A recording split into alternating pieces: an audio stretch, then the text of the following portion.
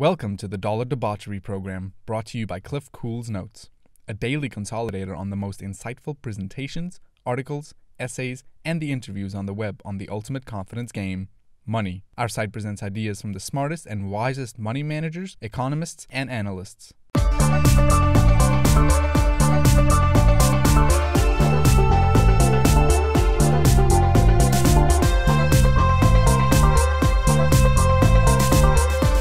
Hello and welcome to the Dollar Debauchery. My name is Alison Holditch. Today I'm going to be speaking with Richard Duncan. Richard is an author and economist. He has written 3 books, The Dollar Crisis, The New Depression, and The Correction of Capitalism. Richard has worked as an equity analyst. He's been the head of investments strategies for an asset management company and a financial sector specialist for the World Bank in Washington, D.C. Richard, thank you very much for joining me this morning. Good morning. Thank you. Richard, can you refresh your theory of creditism to our viewers? I believe that the nature of our economic system fundamentally changed in 1968 when the United States stopped backing dollars with gold. At that point, we moved from a pure commodity-backed monetary system to a fiat monetary system, and that fundamentally changed everything. The most significant change is that once we broke the link between dollars and gold, it removed all the constraints on how much credit could be created. And afterwards, credit absolutely exploded. And what I mean by credit is all the credit and debt are two sides of the same coin. So when I talk about total credit or total debt, I mean government debt, household sector debt, corporate debt, financial sector debt, all the debt. So once we removed the link between dollars and gold, total credit exploded. It grew from $1 trillion in 1964 to $50 trillion in 2007. So in just 43 years, it increased 50 times, from $1 trillion to $50 trillion. And this explosion of credit, it really created our world. It made us all much more prosperous materially than we would have been otherwise. The problem is that after growing so long and so rapidly, it now seems very uncertain whether credit can continue expanding because the private sector in the U.S. is incapable of bearing any more debt. And there's a real danger that if credit now begins to contract after a 4.5-decade, $50 trillion expansion, that we would have an equally protracted downward spiral that would lead to a new Great Depression. So in the past, under capitalism created economic growth like this. Businessmen would invest, some of them would make a profit, they would save that profit, or in other words, accumulate capital, hence capitalism, and repeat the process. The growth dynamic was driven by investment and savings. And that's how capitalism created economic growth. But that's not the way our system now has worked for decades. Under this new system, which I call creditism, the growth dynamic works like this. Instead of being driven by investment and savings, it's driven by credit creation and consumption, and more credit creation and more consumption. And that's created very rapid economic growth. In fact, much more rapid growth than would have occurred under capitalism. Again, the problem, however, is that it now looks like creditism can't continue to expand because the private sector can't bear any more debt. So in my opinion, we've moved from capitalism to creditism. Is creditism breaking down? And if so, how and at what rate?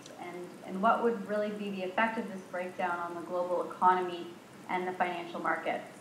Okay, well, so in 2008, when the private sector started defaulting on its debt, creditism started to break down and came very close to collapsing into a new Great Depression. It was only very aggressive government intervention that prevented that from happening.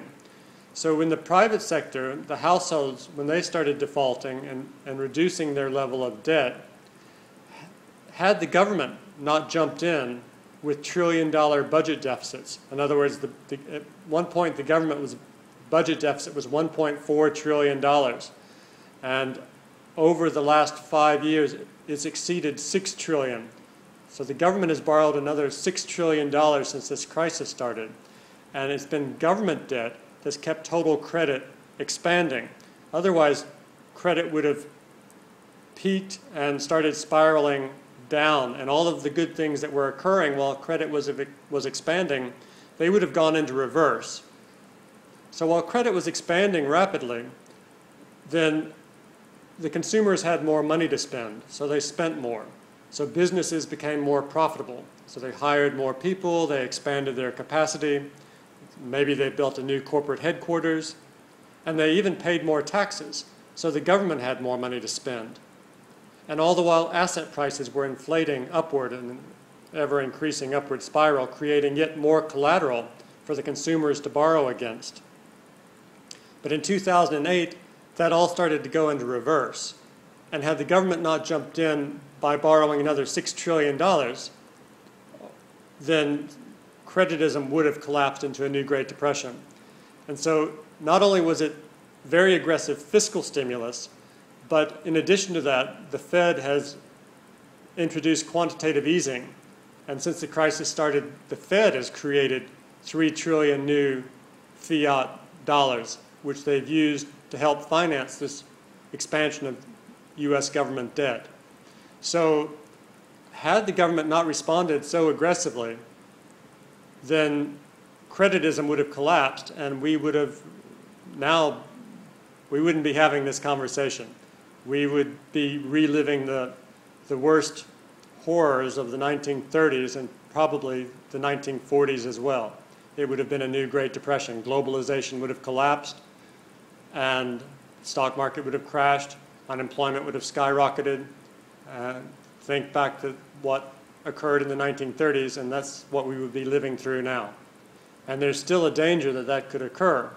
Can you clarify the historical basis of the link between the explosion in credit and debt and the time when the US dollar was taken off the gold standard? Yes, so after World War II, the United States had most of the world's gold. So there was no difficulty for the Fed to maintain gold backing for the dollar. There was a law that required the Fed to maintain at least 25% gold backing for the dollar. And that was no problem up until the 1960s. And by that point,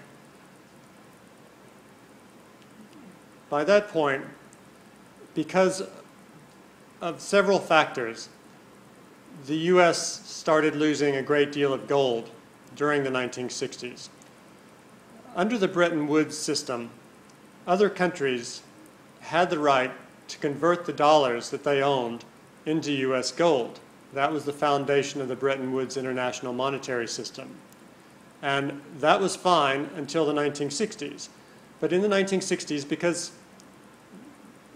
President Johnson was really spending too much money both on the Vietnam War abroad and on domestic social welfare programs at home in the United States, this overstimulated the US economy and resulted in more imports coming into the US. So the US started running a trade deficit, and that threw dollars overseas that were accumulated by other countries' governments.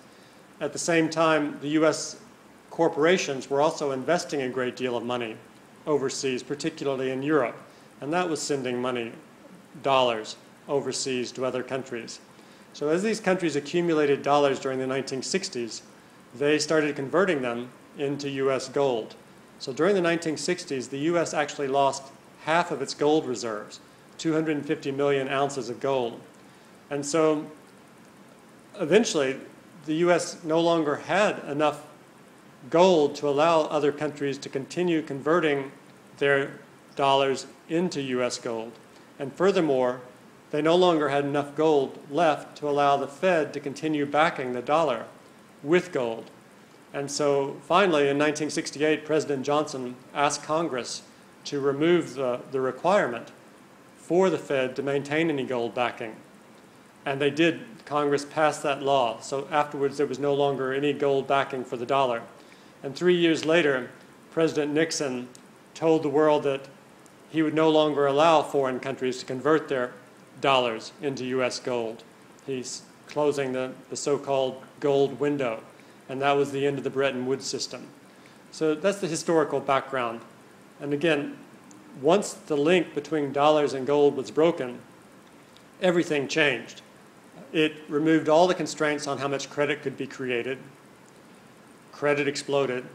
And also, and very importantly, what we saw is that for the first time, trade between countries ceased to balance. Under the gold standard, or a quasi-gold standard Bretton Woods system, international trade had to balance.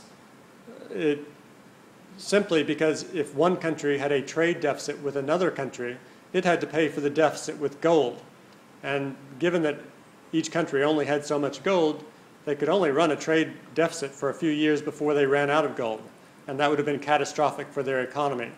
So under a gold standard, there was an automatic adjustment mechanism that made sure that trade between countries balanced. And when the Bretton Woods system broke down, and when the US stopped backing dollars with gold in the late 60s, early 70s, then after that, the US started running extraordinarily large trade and current account deficits with the rest of the world. And it found that it didn't have to pay for those deficits with gold. It could simply pay for them with dollars or treasury bonds denominated in paper dollars. And there was no limit as to how many of those the US could create. So the United States started running larger and larger trade deficits with countries like Japan. And those countries received more and more dollars in exchange. And as those dollars went into the Japanese banking system, they caused rapid deposit growth, and that led to rapid loan growth, and that led to very rapid economic growth. And quite soon, Japan turned into an economic bubble. And by the late 1980s, there was so much asset price inflation in Japan as a result of its trade surplus with the United States that they say that the gardens around the Imperial Palace in Tokyo were more valuable than California. And then in 89 and 90, that bubble popped. And Japan's economy has been in crisis now for coming up to 24 years. And what we've seen is that one country after another, the countries that have all had large trade surpluses with the United States, they've all blown into bubbles, and those bubbles have popped. So the next round was, after Japan, came the Asia crisis countries, Thailand, where I live, and Malaysia, and Indonesia, and Korea. They were all blown into bubbles in the 1990s, and those bubbles popped. And more recently, China has been blown into a great economic bubble for the same reason. They have a massive trade surplus with the US that results in dollars entering the Chinese economy. They go into the banking system, they cause rapid deposit growth, that forces rapid loan growth, and the rapid loan growth creates very rapid economic growth. And so in that way, China's economy has been blown into a great bubble. It just hasn't popped yet. So these trade imbalances that occurred after the break between dollars and gold, these trade imbalances have destabilized the global economy and created a giant global economic bubble that is in grave danger of collapsing. Richard, can you relate where we are now in terms of the credit growth and the trend in liquidity for this year and for the next 2 to 3 years in your forecasts? Okay, so in terms of credit growth, it looks to me that credit growth is going to remain below 2% for the next several years. There are only 5 big sectors of the U.S. economy in terms of the significance of their debt levels. The U.S. government, the household sector, the corporate sector, Fannie Mae and Freddie Mac, and the private sector issuers of asset-backed securities. So one of these sectors has to expand their level of debt very significantly for us to get above 2% credit growth. For instance, total credit in the United States now is $58 trillion. So if we assume that there's a 2% inflation rate, then in order for this to grow by 2% after inflation on a base of 58 trillion, that means that total credit has to grow by something like $2.3 trillion this year just to hit that 2% credit growth threshold that keeps us from being in recession. So who's going to borrow $2.3 trillion in 2014? The US government budget deficit is coming down very sharply. In 2012, the budget deficit was $1.1 trillion. That means the government borrowed $1.1 trillion in 2012. But in 2013, the budget deficit came down to less than $700 billion. And in 2014, it's going to be less than $600 billion. So the government's going to borrow $600 billion. Who's going to borrow the other $1.7 trillion? Well, as far as I can see, no one is. So credit growth is going to remain weak. The household sector borrowing is not going to increase that significantly. Fannie and Freddie's borrowing won't. The corporate sector won't. So we just don't get to the 2% credit growth that we need to keep us out of recession. Now, in terms of liquidity, this is really the thing that is most important for investors, because it's liquidity now that drives the direction of asset prices. So what do I mean by liquidity? Let me give you, I have something I call a liquidity gauge that shows when liquidity is excessive or when there is a liquidity drain. I'll give you a simplified version of it. Last year, the Fed created $1 trillion of fiat money. So it injected $1 trillion of liquidity into the economy. The government, on the other hand, their budget deficit was roughly $700 billion. So the Fed created $1 trillion, and the government absorbed $700 billion. That left excess liquidity of $300 billion.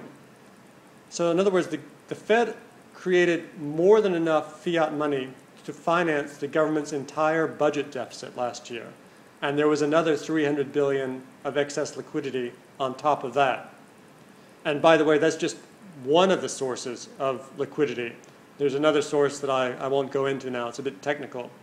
But that excess liquidity last year is the reason that the stock market went up 30% and why home prices went up 13%. And that's where we got the surge in household sector net worth and the wealth effect that drove the economy last year. All right, so looking ahead into 2014, we're going to continue to have excess liquidity in the first quarter and in the second quarter. That's, in fact, we're going to have more excess liquidity in the second quarter than in the first. And the reason for that is because Americans pay taxes in April. So the government doesn't have to borrow any money, generally, in the second quarter. But meanwhile, the Fed will still be creating fiat money every month and pumping that liquidity into the economy. So in the first half of this year, there's going to continue to be excess liquidity, and that's going to continue to support asset prices. In fact, there's a risk that this excess liquidity will drive the stock market considerably higher in the second quarter. But the change comes in the third quarter. In the third quarter, the government will borrow more money than the Fed plans to create. And in the fourth quarter, the Fed's going to stop creating money altogether. And so there'll be a very significant liquidity drain in the fourth quarter. And if the Fed sticks with its current taper schedule that it has announced in terms of the timing of its reduction in fiat money creation, then what we're going to see is, beginning in the third quarter, if not sooner, interest rates are going to start going up, the stock market's going to start going down hard, property prices are going to fall, net worth is going to start contracting, consumption will drop, and the US will be back in recession by the end of the year. And so for that reason, I don't think the Fed is going to stick with its current taper schedule. I think that at some point in the third quarter, they're going to have to tell the world that we're going to continue with quantitative easing for longer than we've suggested thus far. And at that point, then there'll be a very significant rebound in all the asset classes. So it's going to be a treacherous few months in which we may see quite a boom in asset prices in the second quarter, given the ongoing very high levels of excess liquidity. But that switches quite quickly to a shortage of liquidity in the third quarter that will be hard on asset prices, resulting in a correction. But at some point afterwards, the Fed will have to reverse its plans to taper and the market's likely to rebound again. So I think investors should keep in mind that this isn't capitalism.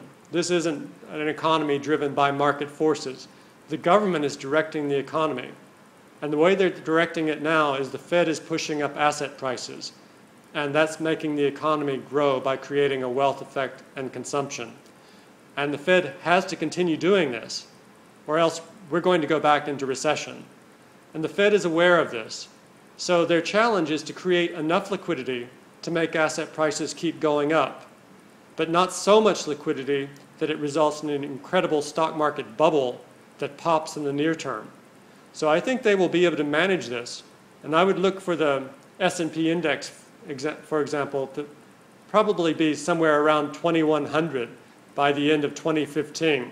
So that's another 15% upwards or so, which is quite reasonable. And that, by pushing up the stock market, that's the way the Fed will ensure that the economy keeps growing. But there's going to be a lot of volatility between now and then, in my opinion. What are your thoughts on the Federal Reserve policy? Do you see the policy as distorting market prices? And if so, how? Do you see unintended consequences to Fed policy? And if so, where is it being manifested? Okay, well, what everyone needs to understand is that, again, we no longer have a capitalist economy. Let's think about this. Under capitalism, the government played very little role. Well, now, in the United States, really, in fact, going back to World War II, the United States government has spent somewhere between 20 and 25% of GDP every year for 70 years. So fiscal stimulus and government spending is the dominant factor within the economy, 20 to 25% of GDP. So that's not capitalism. And on top of that, under capitalism, gold was money, and the Fed had nothing to do with it. The government had nothing to do with it. But now the Fed creates the money from thin air and uses it to manipulate interest rates and asset prices to ensure that the economy grows. So when we think about whether the Fed is having a distorting impact on the economy, well, yes, the entire economy is being driven by the Fed and by U.S. government fiscal policy, a combination of fiscal policy and monetary policy. So the government is directing the economy. We have, you could call it government-directed creditism. And in terms of, is it distorting the economy? Well, yes, this has created incredible distortions because we have this fiat-based monetary system that's allowed credit to expand from $1 trillion in 1964 to $58 trillion now. This has completely warped everything. It has created our world. So our world is a product of government intervention at the fiscal and at the monetary level. And without a continuation of this intervention, our world deflates and collapses into a new Great Depression. In fact, it would be so severe that it's not at all certain that our civilization would survive that. So it's useful, I think, to think of the global economy as being a big rubber raft. But instead of being inflated with air, this rubber raft has been inflated with credit. Now the problem is, and on top of the raft, we have all the asset classes: stocks, property, bonds, commodities, including gold, and 7 billion people, the world's population. The problem is the raft, the global economy is now defective. There are holes all around the sides of the raft, and the credit keeps leaking out the sides. The natural tendency of the raft is to sink. And when it sinks, stocks go down, and bonds go down, and property goes down, commodities go down, and gold goes down, and the 7 billion people start to go underwater. Their feet get wet. And there's only one possible policy response at this point, and that's for the governments to pump in more credit. And that's what quantitative easing is about. That's why the Fed is pumping in fiat money. That's why the Bank of Japan is doing the same thing. The European Union, the Bank of England, all the governments are pumping in more credit to reflate the global economy. And when they do that, the raft then rises again. and stocks go up and bonds go up and property goes up, commodities go up, and the people are once again happy. Everyone's happy. But if they stop with the quantitative easing, then the raft will start sinking again. And so the reason that this global economy, this raft, the reason it's fundamentally defective is that so much credit has been created around the world that the income of the 7 billion people is insufficient to service the interest on so much debt. And so they keep defaulting, whether it's the subprime defaults in the United States, the Japanese property company defaults in Japan, Ireland, Greece, Portugal, Spain, or soon to be massive credit defaults across China. The income of the people around the planet is simply not high enough to service the interest on so much debt. And so we're now in a situation where we are on government life support. Without the intervention by the Fed and the other central banks to keep pumping in more credit into the global economy, then our global raft will sink. And that would mean not only will the asset prices crash, but literally people will die the way they did during the 1930s and 40s. And so this is the only possible policy response at this time, or at least the only one that our policymakers seem to be able to conceive of.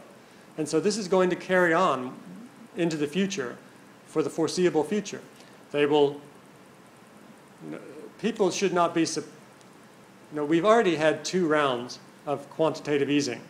The first round started and stocks went up, and when the first round ended, stocks went down. And then the economy went into a soft patch. And then the next round of quantitative easing, QE2, started, and stocks went up. And then when QE2 ended, stocks went down, and the economy went into a soft patch. Then QE3 started, and stocks went up and up and up. And that's where we are now. I don't see why people should be so surprised at the idea that when QE3 ends, stocks are going to go down again, the economy is going to weaken, and there'll be QE4 if it actually goes that far. I don't think that the Fed is actually going to be able to end quantitative easing this 3rd round. I think they're just going to continue it on into the next several years, because without that, our global economy would sink. And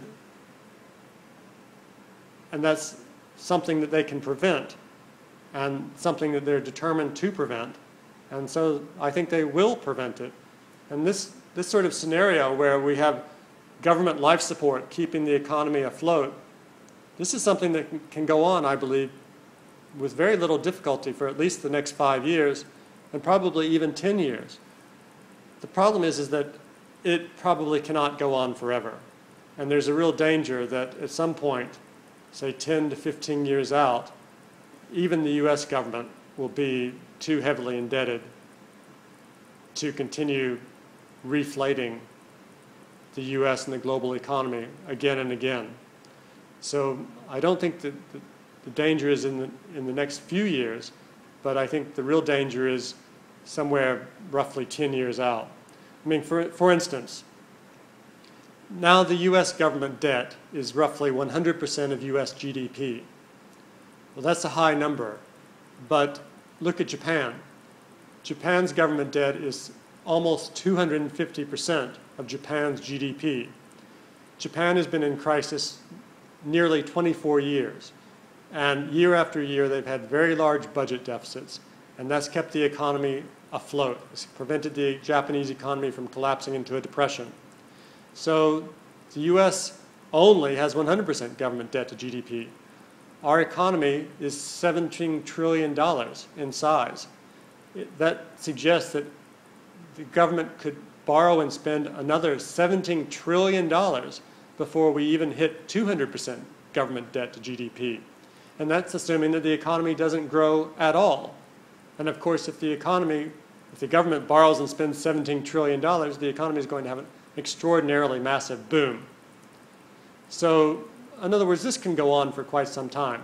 It's unfortunate that we're in this position where we must rely on the government to keep us from collapsing into a depression.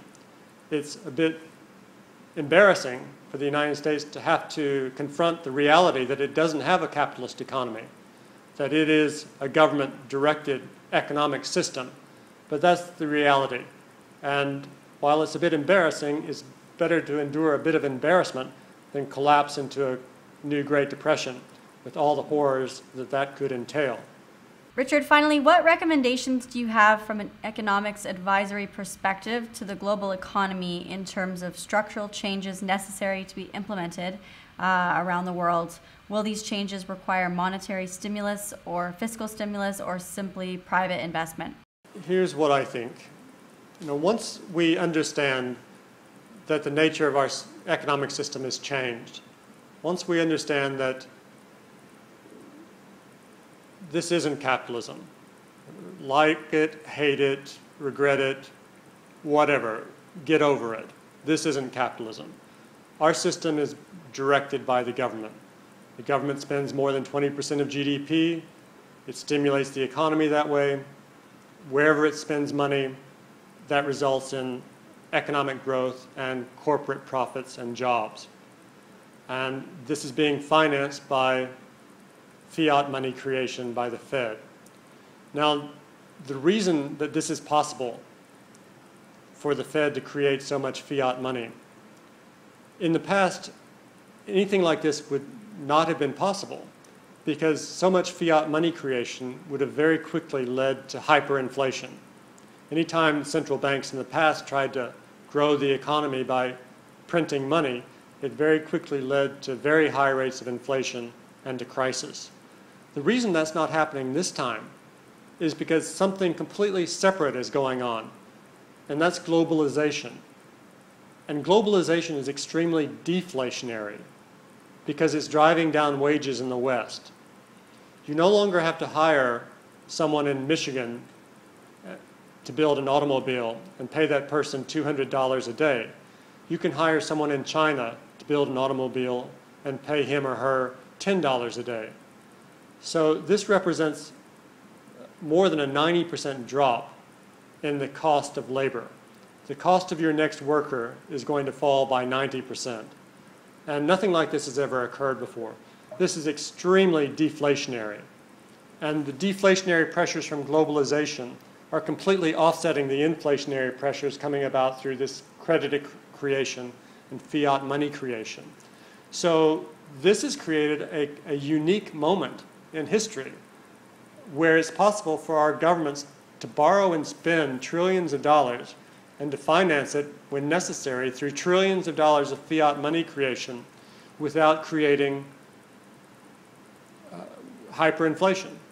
Nothing like this has ever occurred before. So on the one hand, we are dependent on this government intervention to keep us from collapsing into a new depression. And so there are grave dangers that we now confront if creditism collapses. But at the same time, there are truly unprecedented opportunities that exist within this new economic system. If it's indeed true, and at least it has been true for the last few years, that our government can borrow and spend trillions of dollars, and the Fed can finance that with fiat money creation without creating hyperinflation, then our policymakers really have a unique opportunity for the government to borrow and invest in transformative new industries and technologies. So in other words, it seems to me that we have not just a once-in-a-lifetime opportunity, but truly a once-in-history opportunity where it's possible for the governments to borrow and invest on a massive scale. And what I'm talking about is changing the way the government spends money.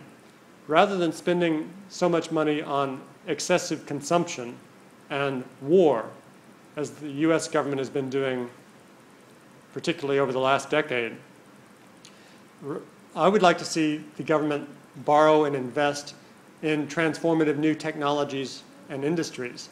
Over the next 10 years, I'd like to see the US government invest, for instance, $1 trillion in solar energy, $1 trillion in genetic engineering, $1 trillion in biotech, $1 trillion in nanotech. And if they did that, that would not only keep our global economy from collapsing into depression, it would induce a new technological revolution. In fact, it would lock in another American century. it would give the United States an absolutely unassailable lead in 21st industries and technologies.